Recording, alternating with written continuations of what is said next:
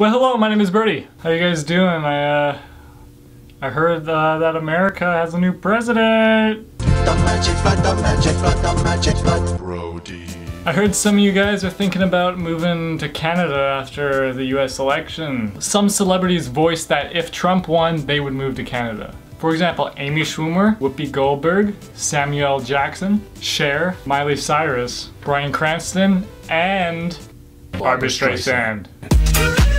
These celebrities were just expressing how much they hate Donald Trump. Most of them probably own an extra piece of property already where they can hide out as long as they want in Canada. All that's fine because I'm more concerned in helping the everyday American make sure they know what they're getting into before they move to Canada. But before I get into detail about easing into the Canadian version of hipsterism, let's debunk a few of these myths that you guys think about us Canucks. First of all, we do not live in igloos.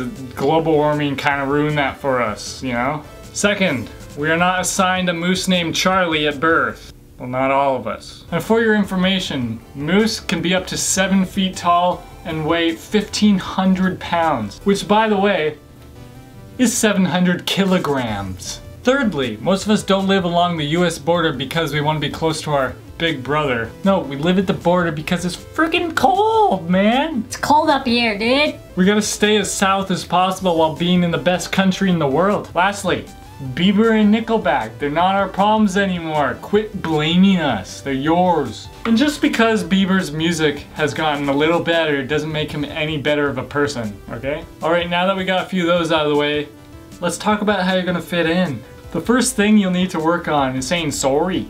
With everyone being offended by everything these days, it is a must. Not only should you say it, but you should mean it. We all know change can be scary, but that's the price you pay to live in Canada. Oh! Oh God, my hand. I'm sorry. The law here is pretty similar to the States. You could sue anybody just for about anything, but when it comes to stupid cases like suing Starbucks because you burnt your own hand, you could just take off. No one cares here. If you look at the sun and you're blinded, who are you gonna sue then? Ra, the sun god? Good luck with that, he's a fucking bird! When you come here, you're gonna have to relearn how to spell a few words. They're the same words, they're just spelled a little differently. For example, neighbor, color, check, dialogue, favor, flavor, gray, humor, pajamas, theater, sulfur, and tumor. Oh, and I'm aware I spelled tumor the American way in my cancer videos. Us Canadians have to cater to the Americans all the time. Some of you might be thinking, why is Canada ruining the English language? And to that I say, who do you think made English? Nope, wasn't America. It was the English. Hey Brody, why does that matter? You're Canadian though. Canada's still connected to the UK. If you're still confused, just stay in America please. Next, we also have something called gun control up here. Oh, we still have guns up here, but mostly in the form of hunting rifles. Yeah, we hunt up here. And not just to show off you can kill an animal from 100 feet away that weighs 10 times as much as you do. Wow, you're a real man. You killed that. Woo! Put him on the wall, woo! We eat them and make beaver pelts. Handguns are pretty much useless when you're hunting, unless you're hunting humans. And in that case, please don't come to Canada. Canada isn't perfect. We have crime. Not as much as America, but we have crime. If you go to a random suburb in Canada, don't be surprised if you find a couple doors unlocked. But why are you opening people's doors anyway? What are you doing? Alright, healthcare. If I lived in the States and I had my brain tumor, I'd be paying bills for the majority of my life. The point is, our system is, honestly, it's better than yours. So I think the way ours works is we pay extra taxes and then we get free healthcare. If you're an American immigrant and you can adjust to these changes, well, I guess you're ready to be a Canadian. And get your moose.